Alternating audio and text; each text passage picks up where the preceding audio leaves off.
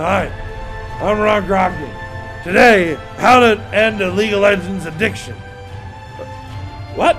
I am clearly not the person to be telling you how to end an addiction. I have drank for the last 4 days, and I woke up with a hangover. And what did I do to fix it? I drank vodka. So I am not... no, not me. Do you find yourself not going to work so you can get that last ranked win?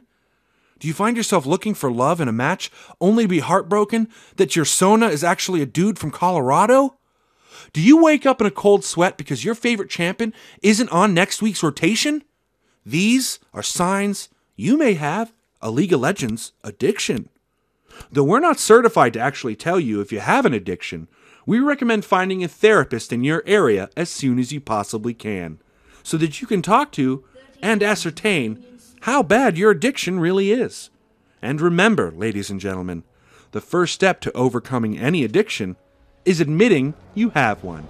I drink because I'm fat, and I'm fat because I drink.